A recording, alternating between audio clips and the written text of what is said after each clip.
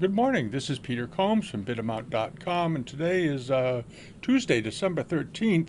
And a viewer of our videos asked the other day if we could do a piece on less expensive porcelains, things that could be bought in the market that aren't going to cost you a fortune. So we thought, well, where do you draw the line? So we thought everything under $500. Let's see what we can find that sold for $500 in the last few months on the internet, on eBay, things that we know are okay, that are authentic, and to see what we came up with. And the list is kind of interesting. I was pleasantly surprised, actually. So let's take a look at it and see what we can come up with. All right. And we're going to start first. We've done it sort of in by dollar volume, the lower number first, and then working our way upward. And the first thing we came up with was this.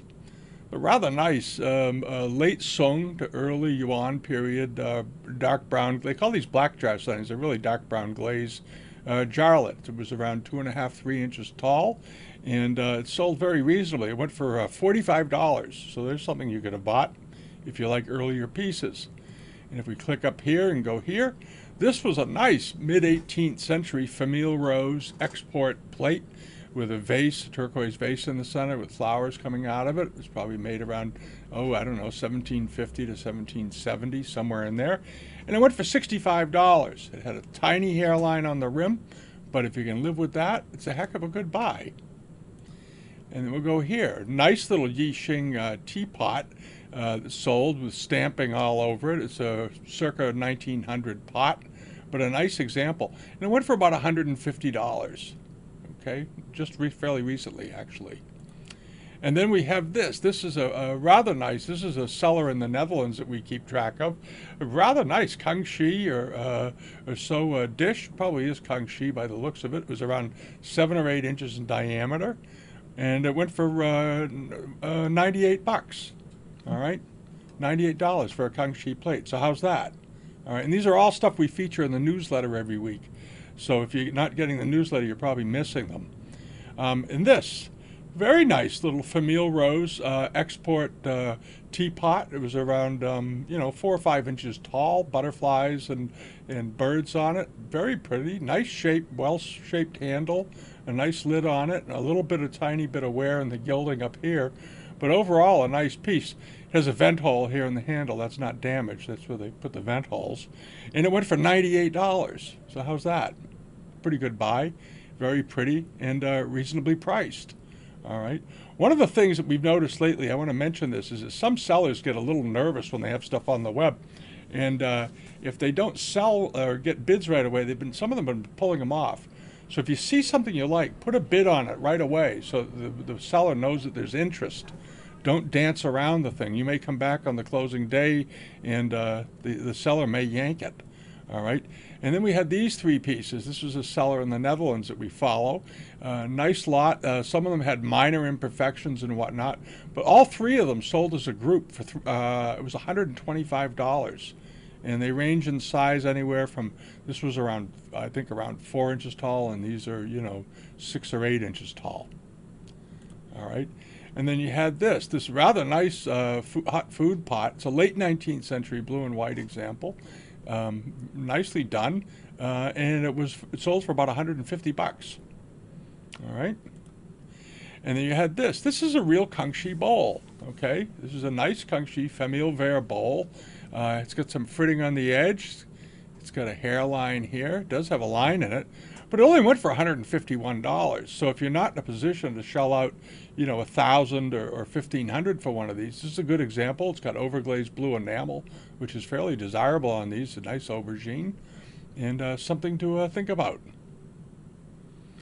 All right, and then you had this very nice. This was a good sized plate. This was about a 14-inch oval serving platter, export, made around 1830 to 1850, butterfly pattern.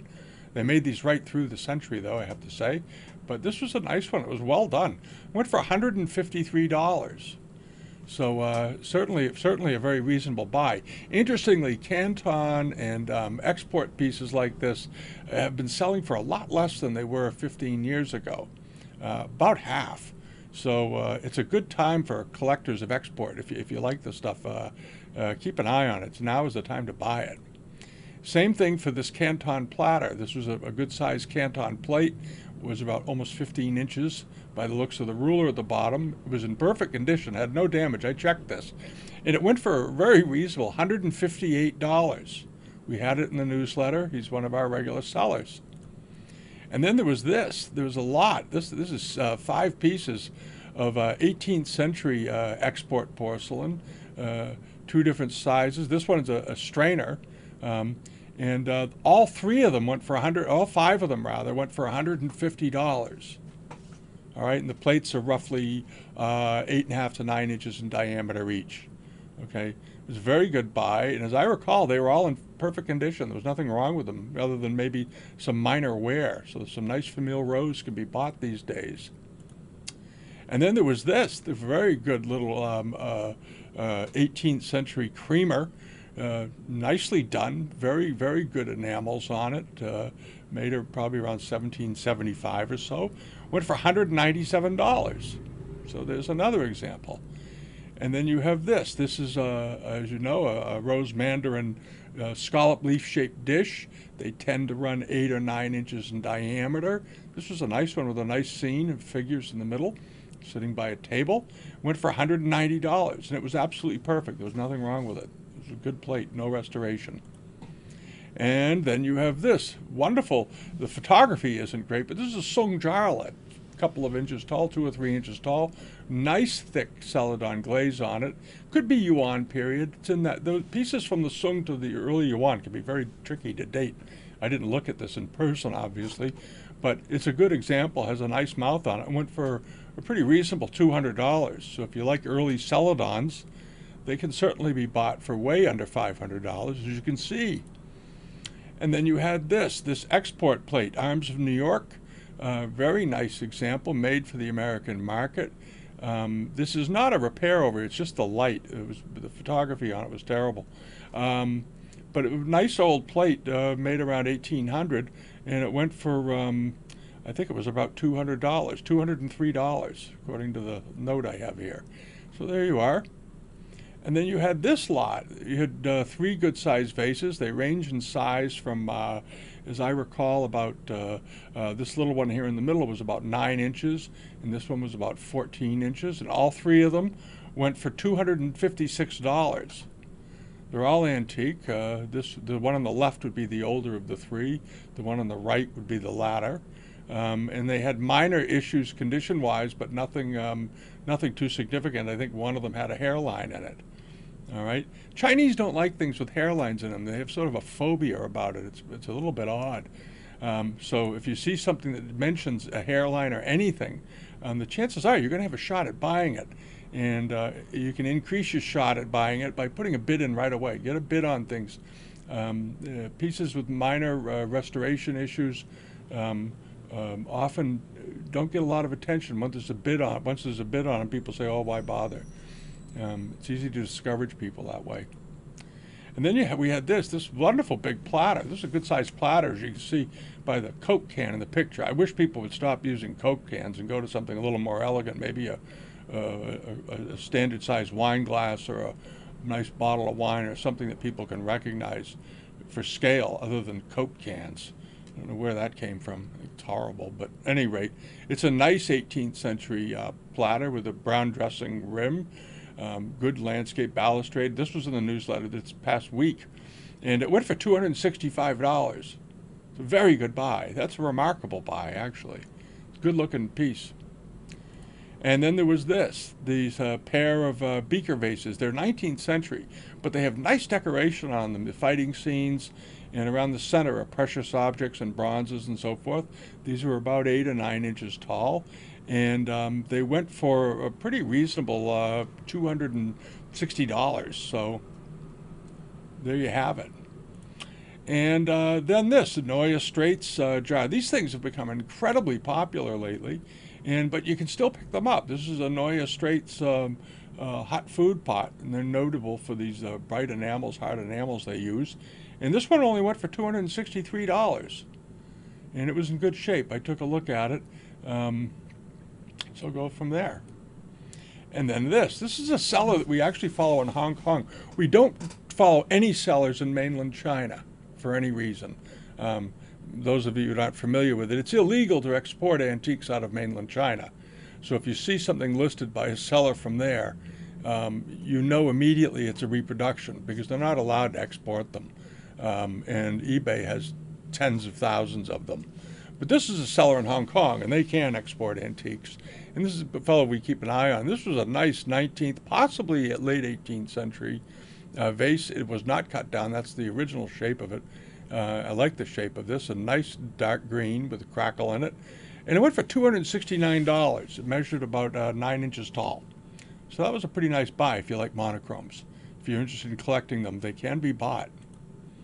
And then you had this nice late 19th century with this faux bronze decoration here and up around the collar. They used a dry brown pigment on these, but famille rose in the middle and then blue ground at the bottom. A lot of crackle in it. Nice piece, as you can see. It's about twice the height of the Coke can, again with the Coke cans. So it was around probably 11 inches tall. And it went for, what did this go for? $280. Pretty reasonable. All right, I like these have the lion masks on the neck as well. And then we have this nice late 19th century famille vert vase, sort of a mallet-shaped vase. It was drilled, but it was a good size. It was about 10 inches tall. Very nice looking vase. I like the figures on it. And $285. All right. And then this is Hint porcelain, obviously, but this was a nice root carving or hardwood carving, burl wood with root at the bottom. Nice figures. It was fairly good size, and I thought somebody got a great. I like these carvings, and it only went for about $290. Somebody got a great buy on it. And notice the hands are missing up here because the hands are often made of separate materials, and they very often fall out, so it's not a big problem. Just use it as is. Then this teapot. Mid-18th century side handle chocolate pot, actually is what it is, made for export. Rather nice one. And this went for about $265. I'm not sure the lid is original on that, but it looked fine. And for one of these, it's very reasonable. Very reasonable.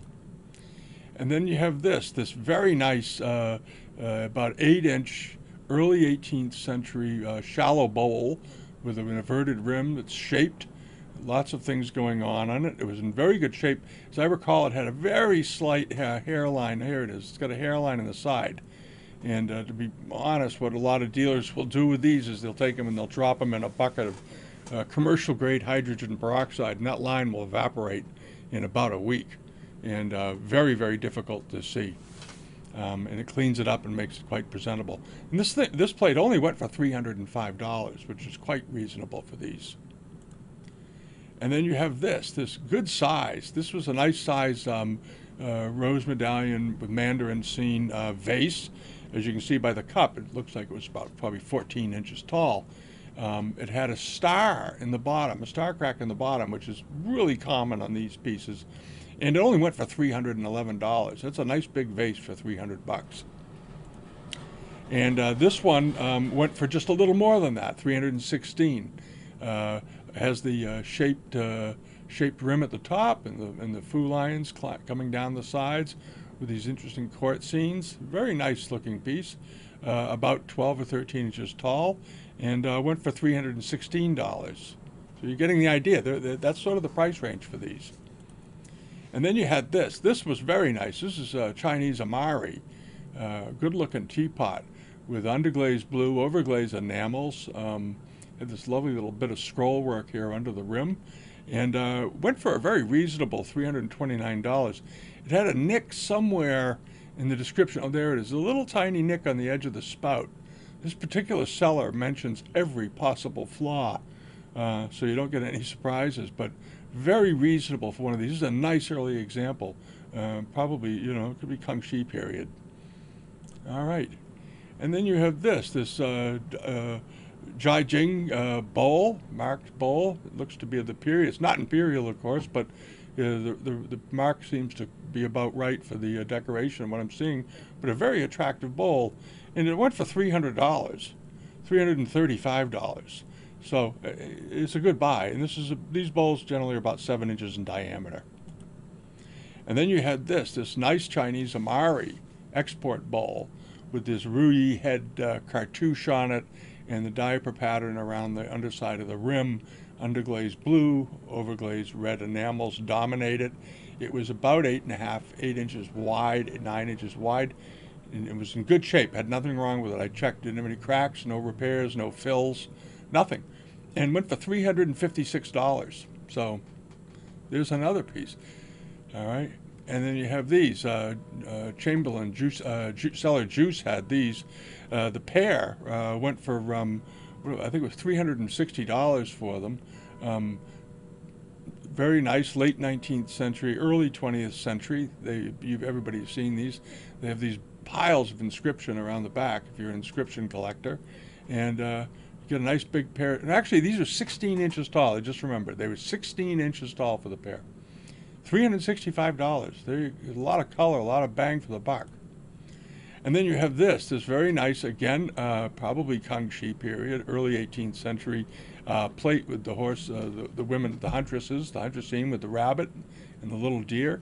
It had a brief hairline someplace on it or something. It had a minor flaw. I couldn't see it on the front anywhere. And it went for $365. And there was this sort of Kakeyamon decorated 18th century teapot. I thought this was very nice. I liked the decoration. I liked the sparse decoration on this. And it was in good shape. Went for $365. Teapots are a great thing to collect because they come in so many shapes and colors. And there are a lot of teapot collectors out there. And they're reasonably priced. You can pick them up for anywhere from a little over 100 to, very often well under 500, as in this example. And this is a good antique one. And then you had this. This was a very attractive small export rose mandarin medallion terrine with a gilded mushroom finial on top with the under tray. It was about 8 inches wide. And it went for... oh God, what did this thing go for? $370 for both pieces. It's actually 3 pieces: the top, the bottom, and the tray. So there you are. All right, very reasonable, and that's a nice one. This is a seller that we feature often in the newsletter over in the Netherlands. He's a good fella, and he gets nice things. He's also a potter himself, but he doesn't make these. And this is those of you that like Kangxi pieces, this is a very rare type of Kangxi teapot, highly desirable. And if it had its lid and original spout, these sell in the $3,000 to $5,000 range pretty typically, as long as it's in nice shape. But here was a chance for somebody to get one. Everybody loves the bamboo sort of wrap handle on these, and this one only went for $365. So if you're working on a modest budget and you like the style and you really love the decoration of these old pieces, don't be afraid of buying one that needs a repair or is missing a cover. Buy it for the artwork. That's what you're paying for. All right, and then we had this Wan Li late Ming deer dish, and I like the rim on this very much. I like the outer border. It's quite unusual. And this plate measured about 7.5, 8 inches wide. And it went for $392, and looks to be it was in very, very good shape. This is another seller we follow pretty carefully. He's in Asia, in Japan. And then we have this big sort of Neue Straits Famille Rose. This is a very powerfully decorated jar, and it was over 24 inches tall. Great big jar. This is a nice big one. A lot of color, quite attractive, deep blue ground, and went for $393 because.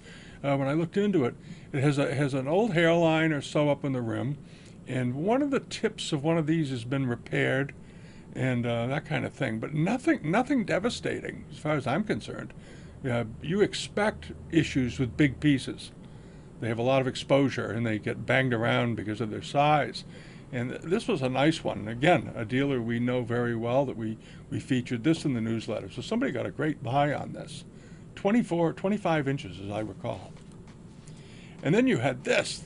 These are cool. A pair of these sold at Christie's with little lids a few years ago for about $4,000. This is a transitional period, a Chozon period miniature vase. These are only a couple of inches tall.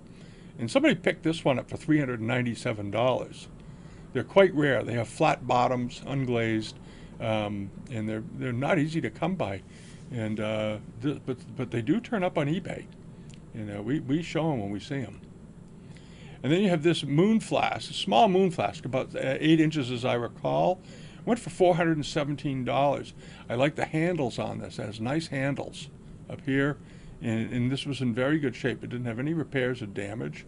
And it's a very lovely scene under the couple, under the two women under a willow tree, and somebody is in the sort of moon-shaped window here. Notice the little cracked ice border at the bottom. Nice looking little pot for under $500. And then there was this big jar. This was a good-sized jar, as you can tell by the, again, with the Coke cans. And I'm going to start writing these people letters, tell them to knock off the Coke cans. Yeah. But anyway, this was a good jar, mid-late 19th century example, done in the earlier style, with a vase in the center on a big, powerful stand, being flanked by two boys who were trying to move, look like they're trying to move it. Good luck with that. And this went for $400. Nice piece for $400. Very attractive. I like the floral sprays. And this, for if you like scholars' objects and monochromes, this was a nice 19th century example with robin's egg blue and a chimera, and the chimera was not damaged. It has black and white spots. I think a little bit of the enamel might have come off here, but it wasn't broken or anything. And went for $400, which is quite reasonable. Scholars' objects tend to be very collected, but this was reasonable. And then you had this. A lot of people that collect recognize this palette. It's the late 19th century Famille June, often associated with the Empress Dowager. She was very fond of this color and with this pattern, with these black and grisaille sort of leaves. And there's a brush pot. And went for a very reasonable price of about $400, a little over $400. All right, and the seller had two up this week. That week, as I recall, they were quite similar, so I just picked one of them. And then you have this. The seller had this up as Qing. I'm not convinced of that. It might be, but it's definitely 18th century, and it's a little wine jar, or he calls it a tea caddy. It doesn't look like a tea caddy to me, but at any rate, it's 6 inches tall, and it went for $440, which is a good buy for one of these. Nice example, very, very loosely drawn, very often seen in export. And then you have this great big jar. This was something sold by our friend Josh. Nicely done, like the square sort of Qing style cover on it. It's not a Qing jar, but it's definitely in the manner of, with the cracked ice outer area and this lobed center thing with the precious objects and vases and flowers and Buddhist symbols and all kinds of stuff going on it. And this jar was about 9 inches tall, and I went for around $450. Very reasonable. Nice big piece. And then this, okay. It's a Qin Lung mark. It's not Qin Lung.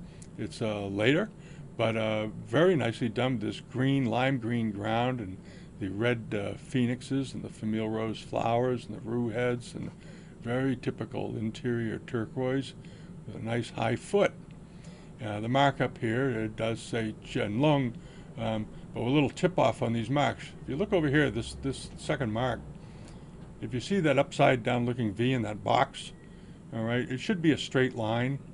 Now, if it was a straight line, it still wouldn't make this Qin Lung, but that's one of the mistakes they seem to have made when they did Qin Lung marks. And they rarely, if ever, did them in that style in the original period. And then for earlier collectors, again, we have this. This was actually a Ming celadon that turned up, Southeast Asian celadon. Very nice with this sort of bamboo turned neck in prunus or apple blossoms in relief, and then in slice decoration. It was about 8 inches tall, went quite reasonably, $450. It was very heavy looking. Nice little vase for someone. And then you have this. This is, we're getting down to the last couple. This was a rather good famille rose bowl, 19th century, early 19th century, with a good landscape decoration running around it. It was 8 inches in diameter, had no repairs, $457. This was also on eBay, and this was something, all the things I've shown you are things that we feature in the newsletter. And then lastly, you have this. This sold for exactly $500. And there's a fairly rare type of teapot, grisaille decorated, mid-18th century, circa 1760 to 1775, a little later than mid, teapot. Export generally for the European market. Some of them came here, but it was a nice pot, and it had nothing to complain about as far as condition goes. As I recall, it might have had some minor fritting on a corner or something, but perfectly nice pot, and it went very reasonably for $500. So how can you beat that? So that's it. That'll give you some idea of the kind of things you can buy. Nice looking little pot. You can buy on eBay, and if you want to, you can get the newsletter notices each week. Just come to the site and click on there, and you'll be added automatically, and you'll get these items in your mailbox on Saturday nights long before they close. And I would urge you to, when you see something, don't play games, don't put it on a watch list, don't think I'll come back later. Put a bid on it. Put a bid on it, and then eBay will let you know if you've been outbid, and you're showing interest. You avoid the risk of having somebody yank a listing on you. It's very frustrating when that happens, but people will, if they don't think they're getting interest, they will pull pieces these days. It's become more and more common. So put a bid on things and get the ball rolling, and subscribe to our YouTube channel. We put up something every week, at least once, and thanks so much. Sorry this went a little long. Alrighty, have a great week. Bye-bye.